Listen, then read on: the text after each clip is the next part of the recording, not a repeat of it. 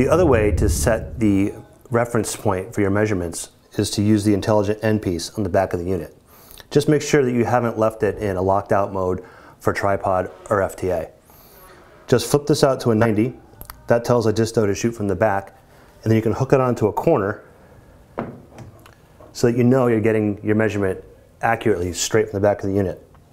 Take your shot, and you're good to go. The other position for the Intelligent Endpiece is fully extended, like so. This tells the disto to measure from here. This is ideal when you're trying to measure a rough opening to determine a diagonal.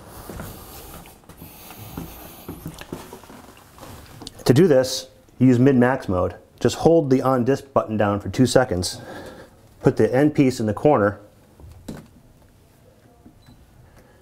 wait for it to beep twice,